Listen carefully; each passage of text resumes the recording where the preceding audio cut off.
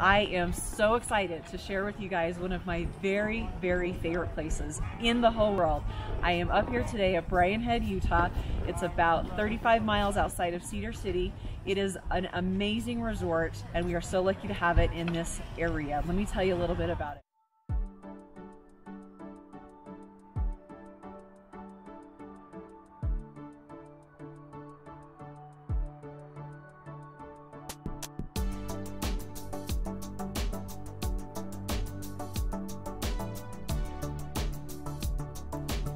Brian Head Resort offers Utah's greatest snow on earth, with annual average snowfall of nearly 360 inches and Utah's highest base elevation at 9,600 feet.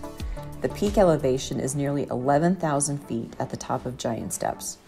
There's over 650 acres of available terrain, 71 runs, and snow tubing. In the summertime, you'll find all kinds of events and festivals, along with a mini zip line, lots of mountain biking, tons of hiking, an alpine slide, and more. One of the most interesting parts of Brian Head's history is its name. Brian Head was originally known as Monument Peak and was used by early surveyors and expedition leaders as a point of reference.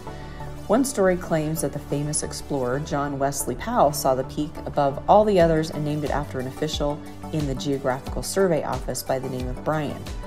Another story claims that the residents of Parowan changed the name in 1890 to Brian Head in honor of the American politician William Jennings Bryan Head.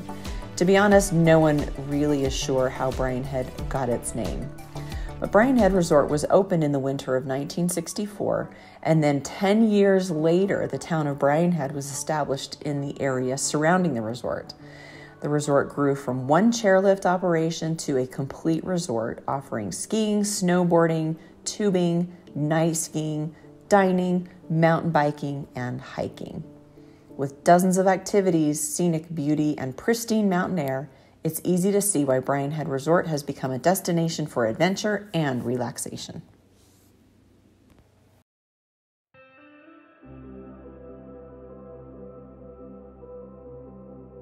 There are many options for staying and purchasing in Brian Head. Everything from a studio condo to a luxurious cabin in the mountains. So many different opportunities in Brian Head. There are ski in, ski out cabins and condos, and also things that are a little more remote and a little more private. It just depends on what you like. There is a robust overnight rental market in Brian Head, so a lot of people who want to purchase in the area are able to make a little bit of income as well by renting out their condos or cabins when they're not using them. There are condos and cabins with a wide variety of amenities. There's hotel-like condos where you've got a swimming pool, maybe a spa, maybe a rec room on site, and there's also cabins that offer some of those amenities as well.